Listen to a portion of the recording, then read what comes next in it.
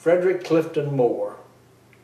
The award is named after him, and a lot of people wonder why. Who is Frederick Clifton Moore? Well, I'm going to tell you a little bit about him, but first, let me just say that he was the first president of the Rotary Club of Tallahassee. That was in 1923. And for you math wizards, that's 92 years ago. Frederick Clifton Moore is actually Dr. Frederick Clifton Moore. Grew up in Tallahassee, went to West Florida Seminary, which we know as FSU. Then he got his BA degree from Emory University, got his medical degree from Maryland University. Came back to Tallahassee, and when he got back, he became a physician here in town, and there were only 3 doctors in Tallahassee at that time. World War I came, and he joined the Army, became a medical corpsman in the Army, and served until he got out. And then he came back to Tallahassee. When he came back to Tallahassee, he held positions all over town. Probably the highest one he held was as mayor of Tallahassee. He he acted as the surgeon for the Florida State College for Women back in those days. And that is who Frederick Clifton Moore is. Was quite a man, and it is a great thing that we named an award after him. I'm Ivan Johnson. I was the recipient of the Frederick Clifton Moore Award about 13 years ago, I think. I'm Wayne Edwards. I'm a past president of the Rotary Club of Tallahassee. I'm a past district governor, and was a recipient of the Frederick Clifton Moore Award. I'm Larry Deeb, and I take care of children with diabetes and have been a member of Rotary for just over 20 years, and I received the award in 2006. The Frederick Clifton Moore Award is a unique Tallahassee event.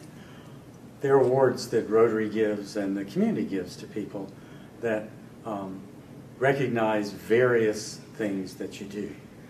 But Rotary and the Rotary Club of Tallahassee, in honor of our first president, has really tried to think about the whole person.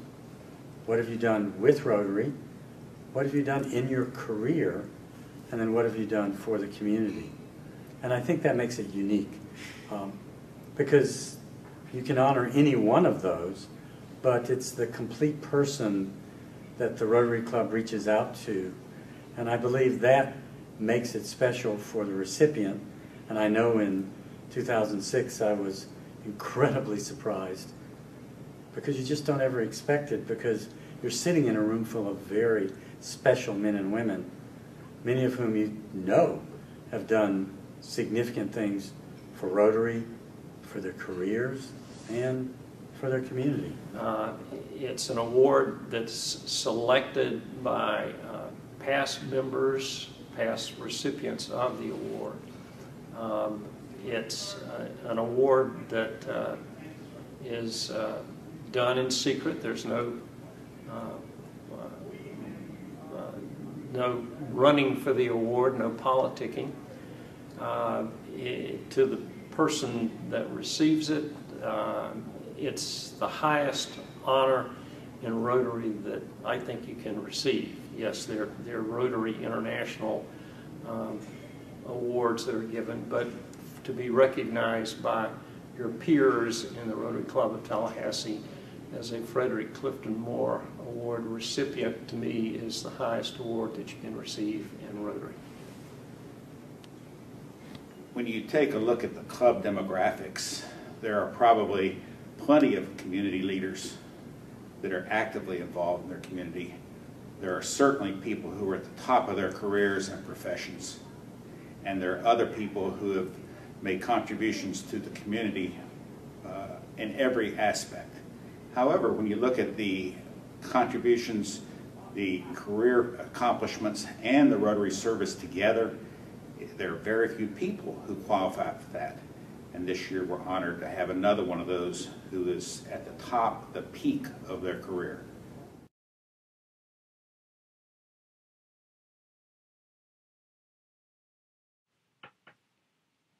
Lynn Wollschalger was the first of 3 children of Frank and Jewel Wollschalger, born in 1937 in Winston-Salem, North Carolina. In 1948, at age 11, Lynn's father, Frank, moved the family from Winston-Salem to Tallahassee to purchase Superior Dry Cleaners that was owned at the time by the Sellers family on South Monroe Street. As a young teenager, Lynn was involved in the Boy Scouts of America, Troop 104, and earned his Eagle Scout badge. Lynn attended Leon High School from 1952 through 55 and lettered in track and field and football. Here's a story Lynn likes to tell of his football memories. Until the 60s, many players had to play offense and defense. In 1953, as a sophomore, Lynn played on the JV team. For the 1954 season, he was moved to fourth string on the varsity squad. In early fall that year, there was a major polio outbreak in Tallahassee, which affected even the Leon football team and disrupted the football season schedule dates. The 1954 Leon Lions played their last 4 games of that season in just 10 days. Lynn played left offensive tackle and defensive middle linebacker positions. One day during practice, he limped off the field and approached his coach, intending to say he was tired and wanted to sit down. Lynn's coach looked up from studying his clipboard and said, "Lynn, I'm moving you from fourth string to first. Can you do the job?" His promotion gave him an instant shot of energy to get back on the field, but this move didn't sit well with the teammates he had jumped over. After his promotion to first string during that practice, on the first snap, the defensive player he lined up against threw a handful of sand in his face as soon as the ball was snapped, so he could run around Lynn and through the line. The next play, the defenseman lined up again with hands in the sand, ready to get Lynn a second time. When the ball was snapped, Lynn immediately stood up with his forearm out, and the defenseman who threw the sand ran through the dust cloud and into Lynn's forearm. The result? Lynn's opponent was hit under the chin, feet lifted off the ground, landing flat on his back, which stopped the sand throwing without a word needing to be said. Lynn was later inducted into the Leon Football Hall of Fame in 1985. FSU head football coach Tom Nugent offered Lynn an opportunity to try out for the 1956 Seminoles squad, but since he didn't need a football scholarship to attend college, he decided to focus on school. As a freshman, Lynn pledged Sigma Chi fraternity. He graduated from FSU in 1960 with a Bachelor of Science in Business. In 2013, Lynn was recognized as a 50-year Seminole booster, and today it is not hard to find Lynn at all football, baseball, men's and ladies' basketball games. He's a dedicated lifelong Seminole. Lynn married Georgiana Clark from Quincy, Florida, in 1958. Lynn and Georgiana were married 47 years. They had 2 children, older daughter Susan and son David. Georgiana passed away in 2005. In 1961, after working his way through college with a strong work ethic, $300 in his bank account, and his father's credit, he opened Tallahassee's first flooring specialty store, known as the Carpet Shop. It was located on 3rd Avenue next to his father's dry cleaning business, Timely Cleaners. In 1963, he moved his business across the street to a building that Judge B.K. Roberts owned at 1001 North Monroe, at the corner of North Monroe and 3rd Avenue. The Carpet Shop remained at the North Monroe location until 1982, when Lynn built the building at their current location on Capitol Circle Northeast. In 1987, Lynn joined the Carpet Co-op of America, now known as CCA Global Partners. CCA Global Partners is the nation's largest organization of independently owned flooring dealers. The co-op enjoys thousands of locations in the U.S. and has grown into hundreds of locations in Canada, the UK, and Australia. Rotarian Dixon Robinson sponsored Lynn in the Rotary Club of Tallahassee in 1971. Lynn was club president in 1986 and 87. He is a Paul Harris Fellow +7. Lynn has been nominated for the Rotary Ethics in Business Award the last 3 out of 4 years. Lynn's son David explains what he learned about Rotary from his father. Like most kids, they go to their dad's office for the day, and I can remember at a young age sitting in my dad's chair whenever he wasn't in his office and just kind of taking the landscape of what he had on his desk that particular day. And there's this little placard, and you read that placard, and it was the four-way test. And you know, that was back whenever I was probably, you know, 9, 10 years old. And one of the neat things is that plaque still on his desk today, and it's important to him, and it's something I think that whenever he needs to make a long, hard decision, that he looks at each time before he makes a decision. Up until past President Walt Freundheim's tenure in 1983, our club was awarding a Paul Harris Fellowship to a member as Rotarian of the Year. That year, President Walt Freundheim asked Lynn to develop the Frederick Clifton Moore Award to replace the Club Rotarian of the Year award, and it is fitting today that Lynn received this award. Frederick Clifton Moore recipient Wilton Duncan describes the award. I want to read something to you about this award and what it means to someone to get this award. The plaque that goes to the recipient reads as follows. This annual award is presented to a member of the Rotary Club of Tallahassee in recognition of his outstanding service to Rotary, his commitment to our community, and his achievements in his chosen profession. One who truly practices the four-way test, believes in service above self, and exemplifies the ideals of Rotary. I just want all of you to know that Lynn Wollschalger fits every one of those, and he's been a friend of mine for years and years. Actually, I followed Lynn as president of the club. Lynn was 86, 87, and I was 87, 88. I have known him for that many years, and all I can say is he fits every one of the qualifications that are required for this award. And I just want to say welcome and congratulations to Lynn Wollschalger. Locally, Lynn is active in the Tallahassee Builders Association and was inducted into their Hall of Fame in 2009. He has also taken on leadership positions in the Florida Home Builders Association, the Children's Home Society, and is a charter member of Network of Entrepreneur and Business Advocates, and a charter member and past president of the Tallahassee 100 Club. Lynn is a lifelong member of Trinity United Methodist Church and past Board of Trustee member. Here is what former pastor John Willis has to say about Lynn. Hi, I'm John Willis. 15 years ago, I came to Tallahassee to be the senior pastor at Trinity United Methodist Church. One of the first people who encountered there was Lynn Wollschalger. One of the things I really remember about Lynn is he was one of the two people responsible for my coming to Rotary and becoming a member of Rotary.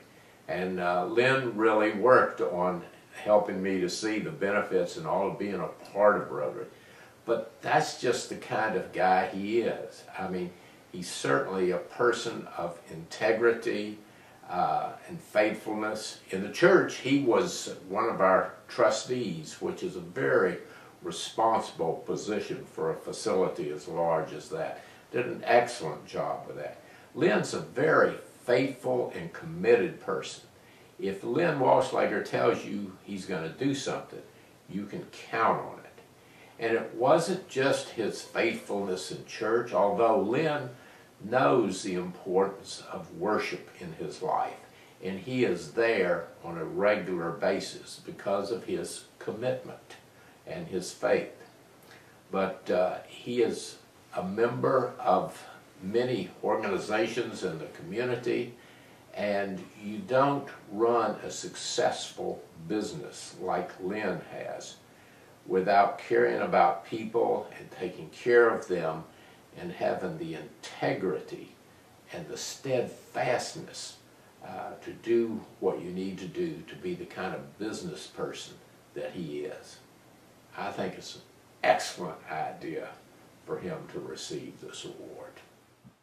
Examples of what Pastor Willis says about Lynn include his support of the Ronald McDonald House, the United Way, Breast Cancer Research, Southern Scholarship Foundation, ECHO, Tallahassee Chamber of Commerce, Habitat for Humanity, U.S. Marine Corps' Toys for Tots, Shriners Hospital, Big Bend Hospice, Salvation Army, Second Harvest of the Big Bend, March of Dimes, National Association of Independent Businesses. Hello, good afternoon. My name is Greg Alexander. I'm privileged to be here to chime in on my congratulations for Lynn receiving this award. And what I know about Lynn is that he is immensely strong, inwardly strong. He has a certain calm serenity that comes from a firm inner strength. This is a wonderful thing to watch, to observe, and to be around. I think that people around Lynn gain strength from him, even as he may not be aware of that, but he exudes it. He is, to me, the epitome of character. If I was to sum it up, I would say that Lynn Wollschalger epitomizes the firm, rock-solid character of a committed Christian. It's the highest compliment that I can pay to an individual. I practice medicine. I've seen people in their darkest times. I've seen them at some very high times. I've seen Lynn in these situations. I've known him, I've been around him, and I am better for having been around him. I have learned from him. I gain from him whenever we are together. So Lynn, congratulations again on this award. Congratulations to your friends around you for having made such a wise decision. I love you, they love you, I'm sure, and I hope this is a very big day for you. And finally, from Lynn's son, David. I'm Lynn's son, David Wollschalger. More so than anyone else in this room, I have a special relationship with Lynn. Not only is he my dad, he's my favorite person to sit beside at Rotary luncheons each Wednesday. He sponsored me into this club 14 years ago. For the past 22 years, we have coffee every morning and work side by side every day. We sit together at all FSU football and basketball games, cheering on the Seminoles. We sit together at church on Sundays, and 25 years ago, when I married the love of my life, he was my best man. I'm proud of your decades of service and giving to this club and being the best father I could have dreamed of.